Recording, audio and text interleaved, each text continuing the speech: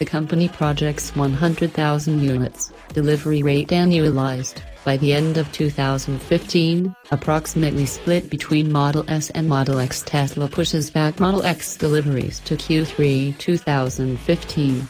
Gigafactory construction plans expected to accelerate in Q4.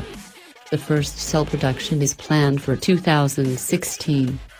The Model X is going to be a phenomenal car. CEO Elon Musk. Electric car revolution. Approximately 89 million new autos will be delivered globally in 2015, with the vast majority being powered by petroleum.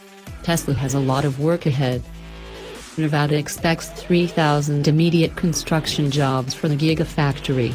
Post-construction, Tesla plans to employ 6,500.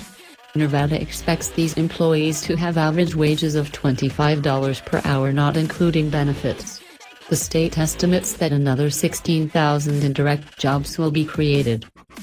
This plan will result in more than $80 of economic impact for every dollar that Nevada invests. Nevada Governor Brian Sandoval. The factory will produce its own energy as well. It's through a combination of geothermal, wind and solar. It will produce all the energy that it needs. CEO Elon Musk. By 2020, Tesla expects the Gigafactory to be able to supply enough batteries for 500,000 electric cars a year. A growing partnership between Tesla and Panasonic